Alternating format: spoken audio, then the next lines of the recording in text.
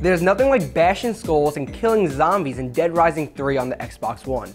This violent video game is just one of a handful of launch titles that will be available alongside Microsoft's console on November 22nd.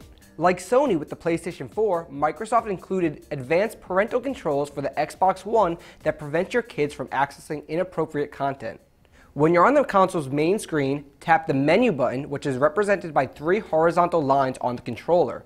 Select Settings and scroll down to Privacy and Online Safety. From here you can choose from 3 defaults for children, teens, and adults for controlling privacy settings.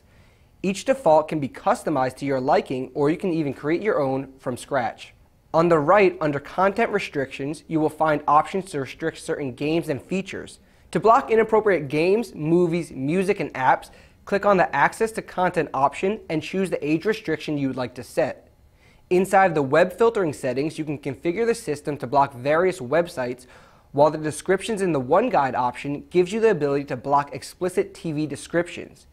You can also opt out of various promotional emails inside the contact preferences. Once everything is set to your liking, go to Settings and click on Sign In, Security, and Passkey. From here you must create a 6-digit key that is required to play games and access content that you deemed inappropriate. For more tips like these, visit howto.cnet.com.